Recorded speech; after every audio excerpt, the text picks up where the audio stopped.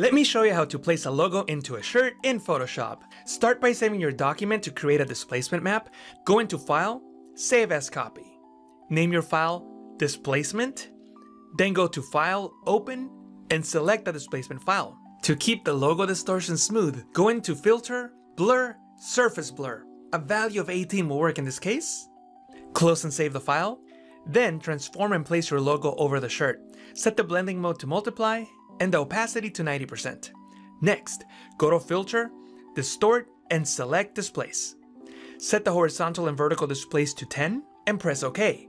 From here, select the displacement PSD, then duplicate the background, place it on top of the layer stack, clip it to the layer below, and set the blending mode to Linear Dodge Add, and the opacity to 50% to apply the shirt's texture over the logo.